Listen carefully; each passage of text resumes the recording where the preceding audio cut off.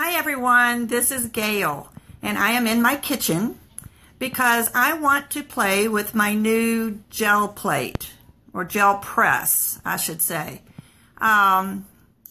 It's a brand new product that Fun Stamper's Journey is carrying, and it's amazing. And I just wanted to play a little bit, so I thought while I played, maybe you guys would like to watch.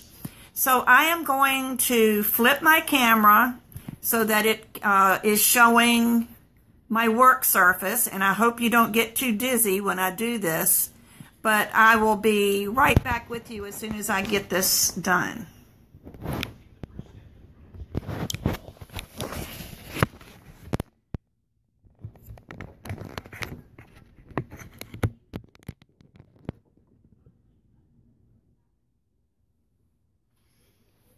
Okay, I hope you can see that, and because of the angle of my camera, I'm not going to be able to see what you're seeing, so I hope this is in the right place. But this is our new gel plate, and it's really fun. Mine's a little green because I was playing with it with some lemongrass ink the other day, but color doesn't bother it. It's not going to release that color on anything that I do. And you can see it's flexible. It's really nice. Comes in a nice plastic sleeve like this. And you can store it in here if you want. And I'm going to just put that aside. We also have a really nice brayer. Look at this brayer. It is so nice. And it has a little hip on it right here, so when you're not using it, you can lay it down and not get ink all over your table, which is another reason I'm using my kitchen table. So I've got that. I'm going to be using, I'm not going to be using cardstock yet. I want to play with it a little bit and get my, practice and try to see what, make sure I don't make too awful a mess, and I don't want to waste my cardstock. So what I'm using is 35-pound brochure paper that I have had for a long, long time, and this will be a good way to use it up. Now I think I'm going to use our, these are our liquid colors, and of course I had to buy the bundle that, so they all come together.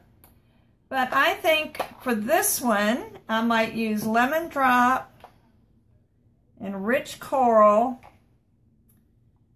and let's see, I think I'll go with the Banana Cream just so that it won't turn to mud. I've got to learn all my colors.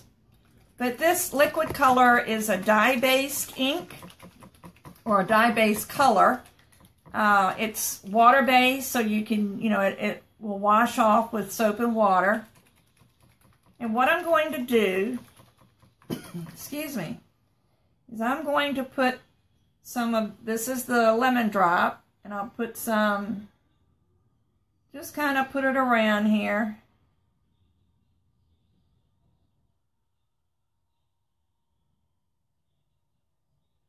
It doesn't really matter. I know I'm being a little symmetrical, but it doesn't really matter. And then I'm going to use the Banana Cream, which is going to be a much lighter yellow. Although it all looks kind of orange on here, doesn't it?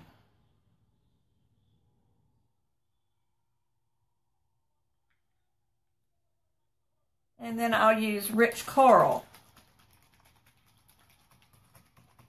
And of course, this is going to have a lot more red in it. I'm just going to put drops of it on here in no particular place.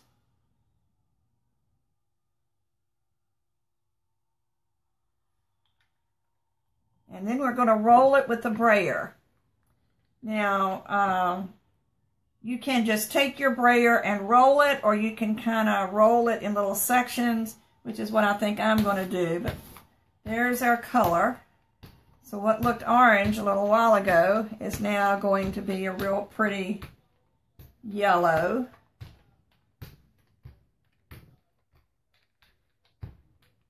And you'll notice this is kind of beading up on my gel plate, and it's because I haven't used this side. I used the other side the other day, and it takes a little while for it to kind of get prepped. But I'm going to take the brayer, and I'm going to roll it on my paper.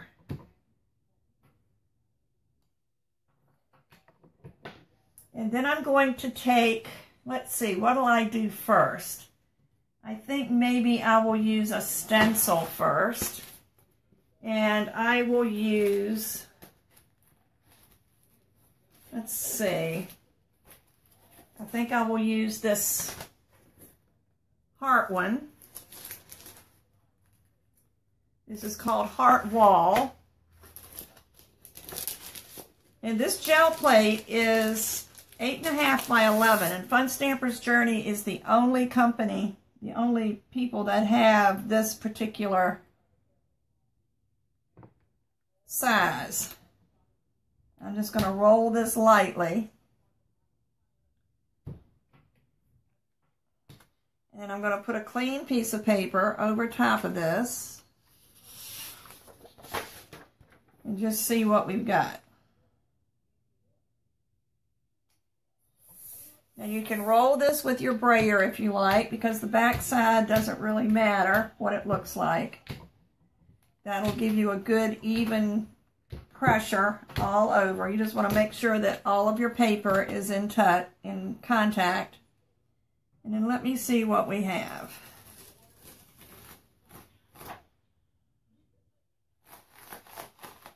Okay, so there's our hearts from the stencil. That's interesting.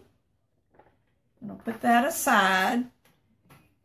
But we've also got, get another piece of paper.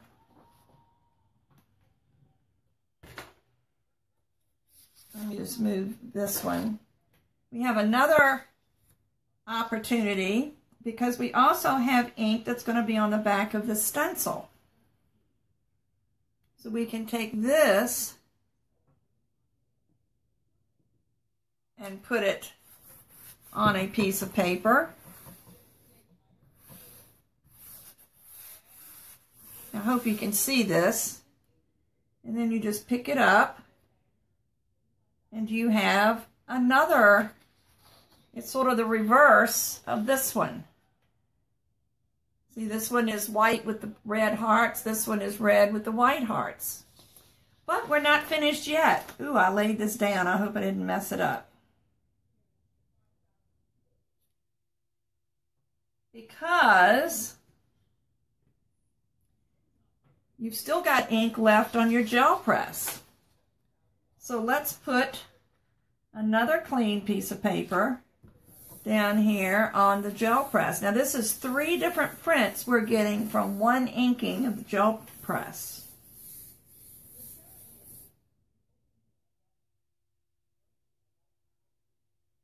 And this should pretty much clean off the gel press.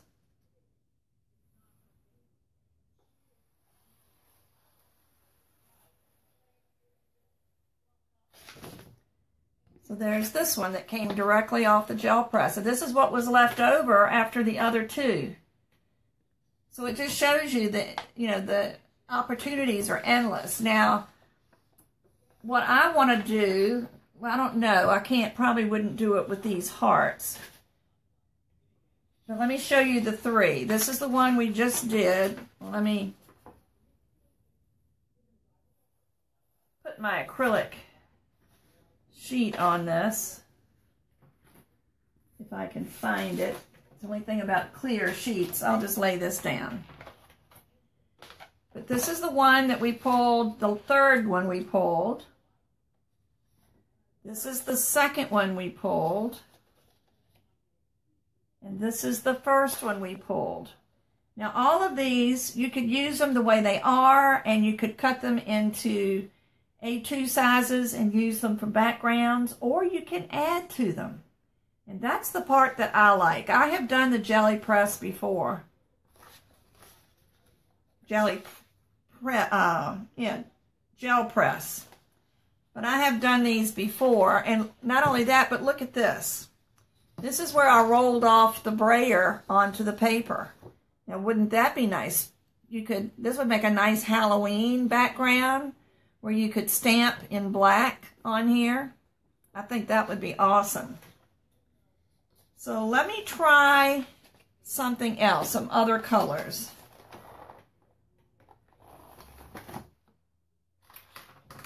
All right, so let me try something not quite so glaring in your face. So let's try, I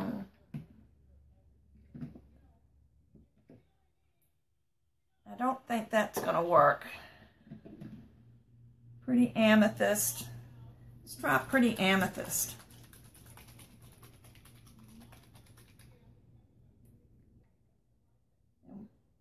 One, two, let me just do it this way. Rather than measuring drops, I'll just squeeze. I like that you can put a lot of pressure on this when you're squeezing and still only get a drop at a time. So this is going to be an entirely different look. This is bubble gum.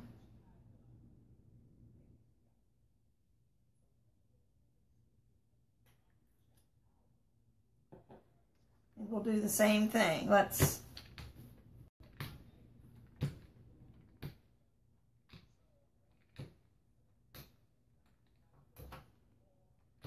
still beating up. I may have to use it a few more times.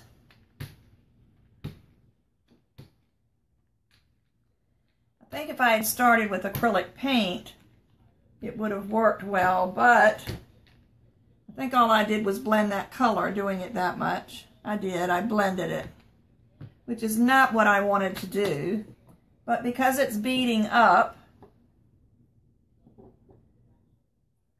let me just add some more and see if I can't get this color not so mixed. I was not thinking when I was doing that. Although that's a pretty color, it's a pretty mauve color.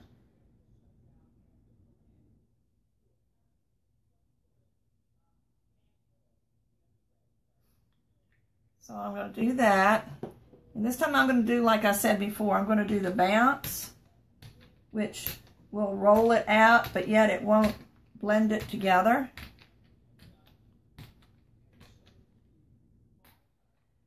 It's a shame it's still beating up. And I will put that on here. So you don't ever lose your ink. These are from the 2 roll-offs that I did on my brayer. So I'll keep that. And unfortunately, it did bead up on me. So let me try using a stamp and see if that works any better. I'm going to use this new stamp, the Flower Swirls, which comes out July 1, just like the gel press. And I'll use the big one just to show you what I'm doing. I actually need the bigger block.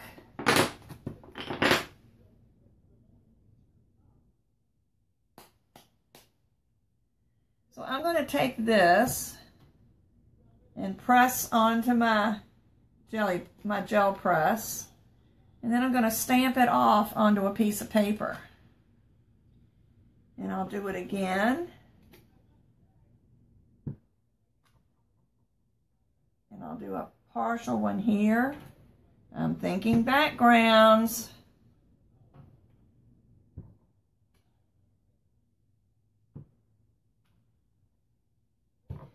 You can stamp and then stamp off. So we're actually stamping an image on the gel press and also stamping an image onto the paper.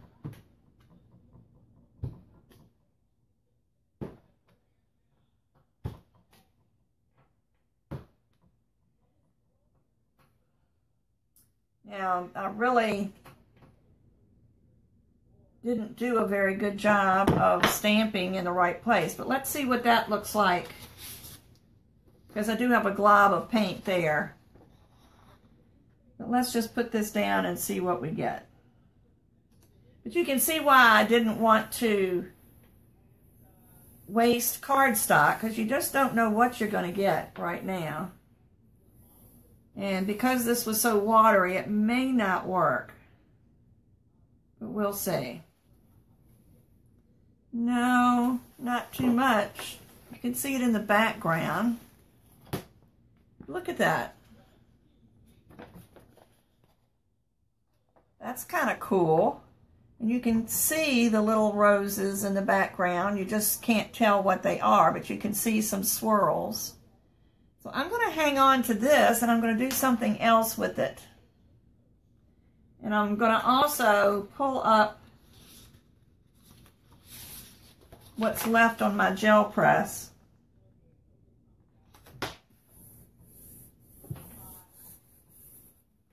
And as you can see, I've got ink all over me. It's a messy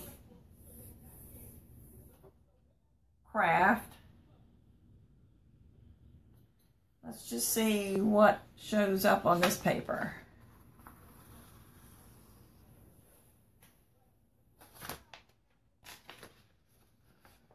Now this is called a ghost print, being the last of the ink except for along this edge, and I'm going to just stick this on the edge just to get that ink up.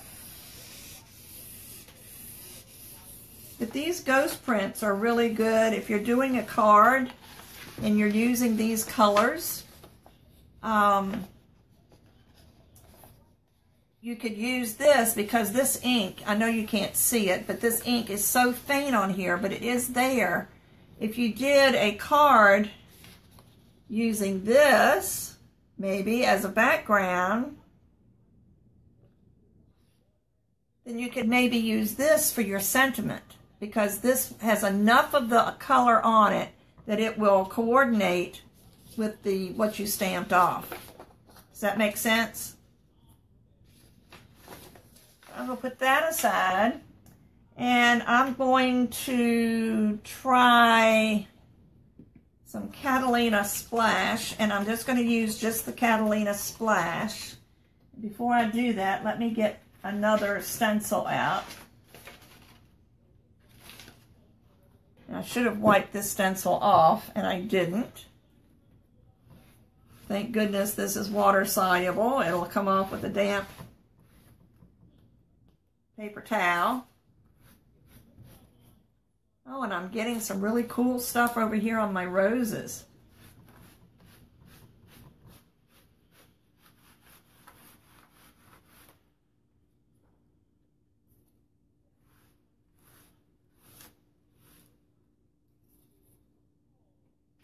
Look what I got on my roses.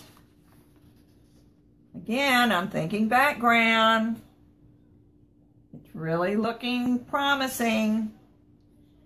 But the thing I like about this is you can layer. So I've used my hearts. Let me try a printed stencil. This one is our Artful Wall. And this is going to be interesting.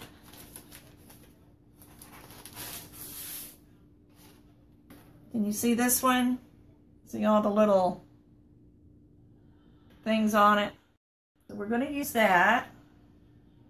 I'm going to use the Catalina Splash.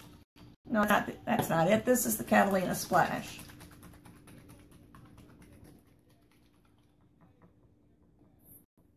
And I'm just going to use Catalina Splash.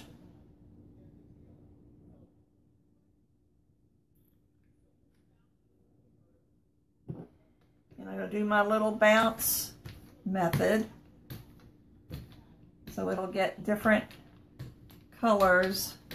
I mean, it's all Catalina Splash, but you'll see some of it will be a little bit darker than others. You can go in a different direction. I think I kind of messed up some of my dots that way. And I will roll this off.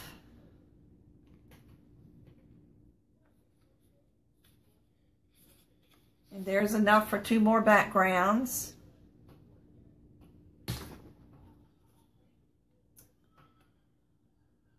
And what I'm going to do is I'm going to place this decorative stencil on here.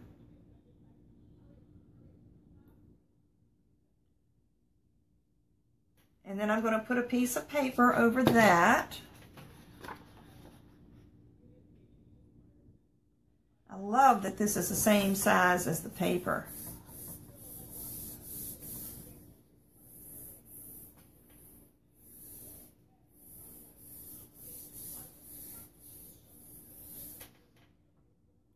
And I'm going to pull this up. See that? This is the first print. And again, we're going to have several prints on this one. I'm going to pull up the stencil and put the stencil down on this piece of paper.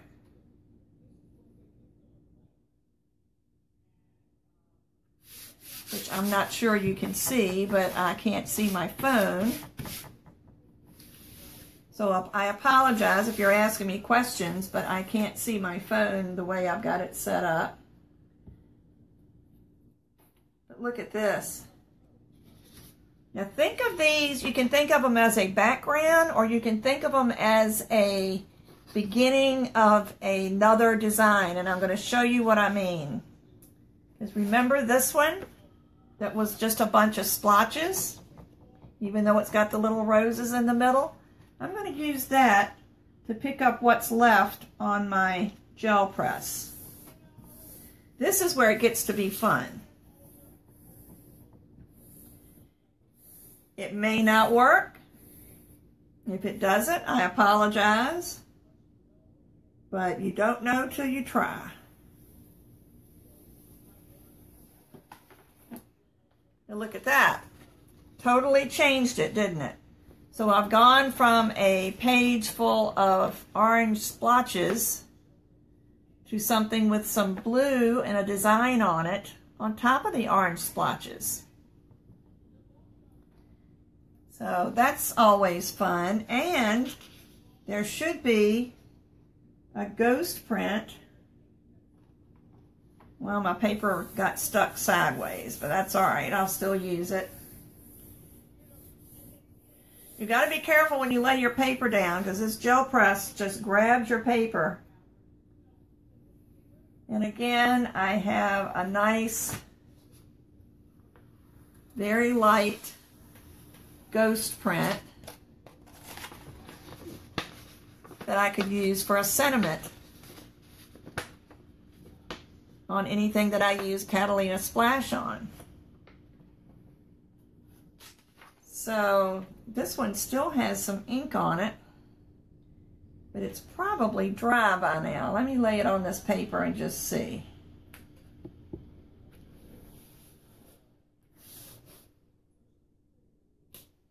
That's just very little.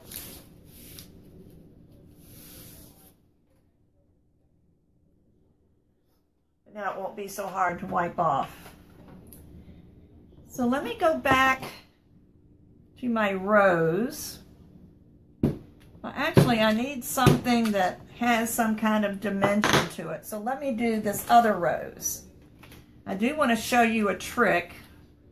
And actually, I probably ought to use ink instead of this, but I'm going to try it anyway. The worst that can happen is that it won't work, right? So my stamp blocks.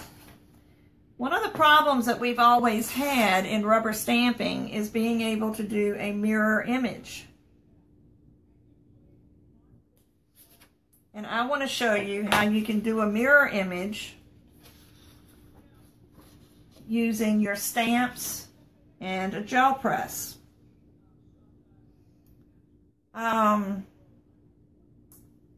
Let's see how I'm going to do this with. I really better do this with ink. Hold on just a minute while I get my ink.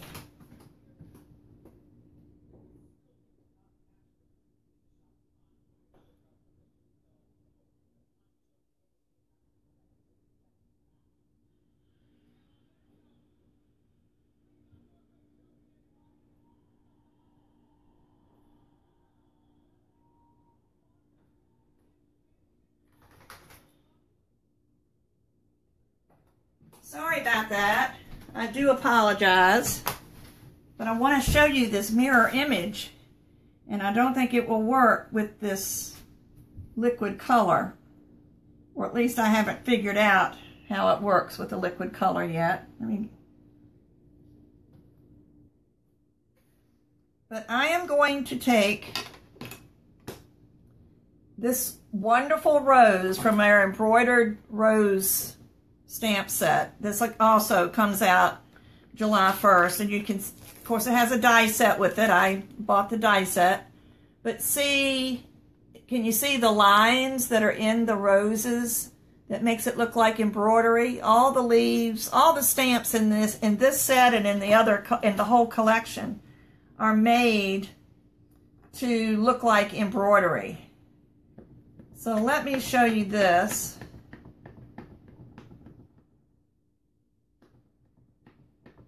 Just want to make sure this is candy apple.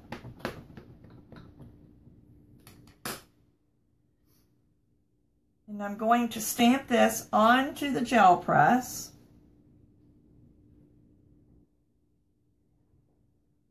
All right, it's just stamped on the gel press. And I'm going to take my paper and I'm going to pull that print up.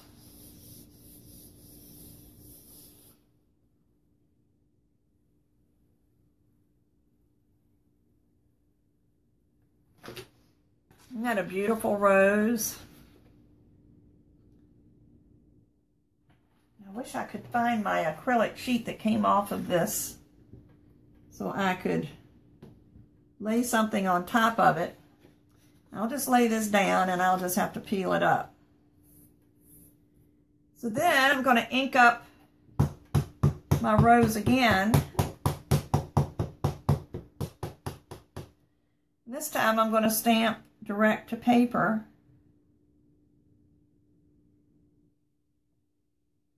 And look at that. You've got a mirror image. Of course, I'll have to peel this up because you can see how it sticks to the paper.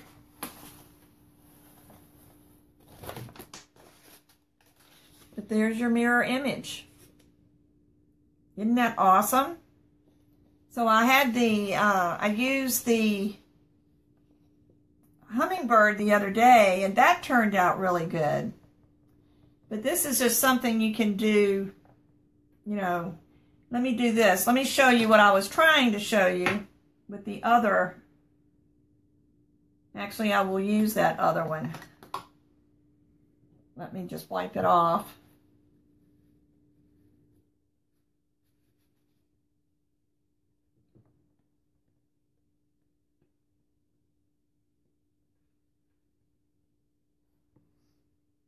And I'm going to use, actually I'm going to put the ink directly on here. I'm going to do it that way. I'm going to take this candy apple and put it directly on my gel press.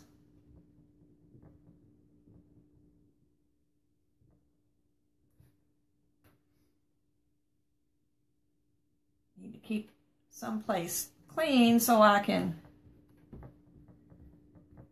get a good juicy layer of candy apple on here. Isn't that a pretty red?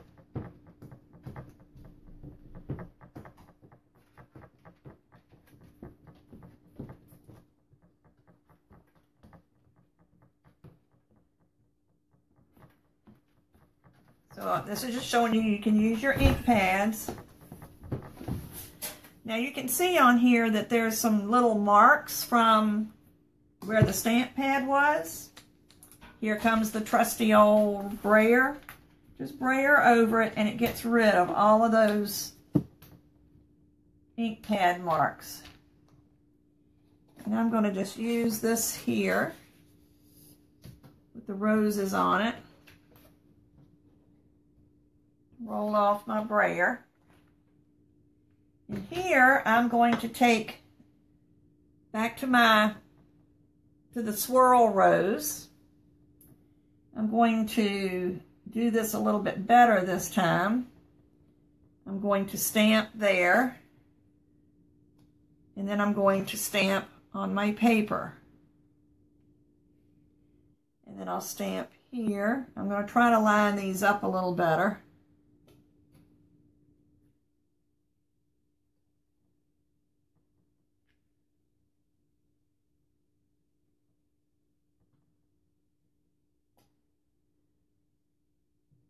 And you just stamp onto your paper and then back to your gel press. And just keep doing this till you've done the whole sheet. And you can use, matter of fact, I might do this. I'm going to just stamp the big one.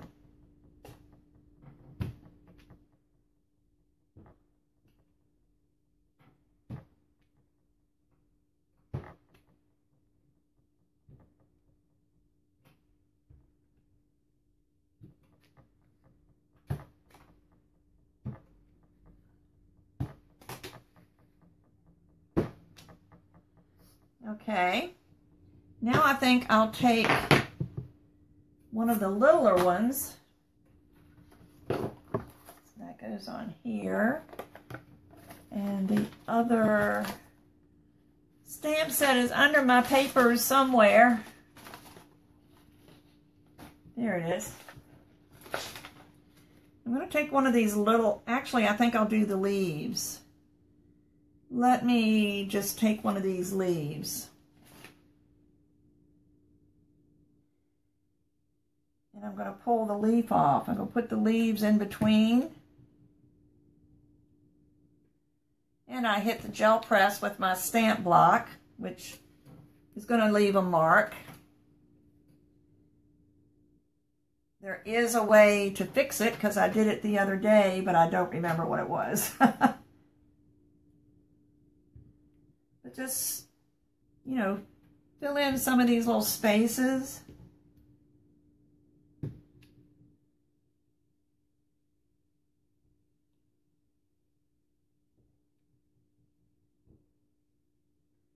And I think this will be the last technique I'll do for today because I'm not sure how long they will let me do a live.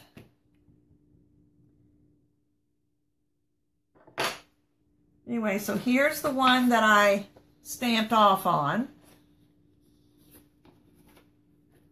And I'm going to put this down.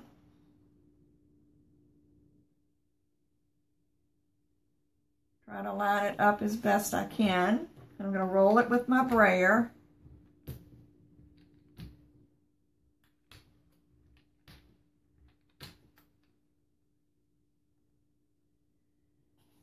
And roll it off on one of these papers.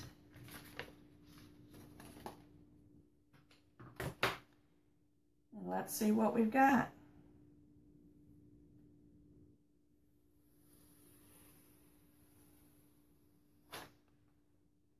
There was a little bit of the blue still left on there, but look at that. But see where I hit it with my stamp pad? But isn't that pretty? So this is another background. And again, you can stencil over top of this if you want to, with a different color. And I'm going to also pull the ghost print because there's a lot of ink still left on my gel press.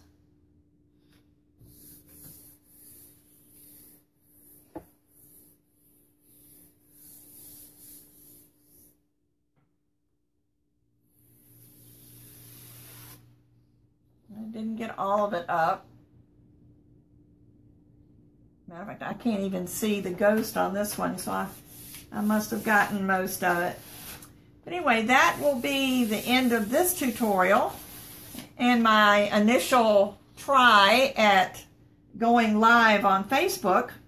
So hope you enjoyed it, and I will be back again soon. Bye-bye.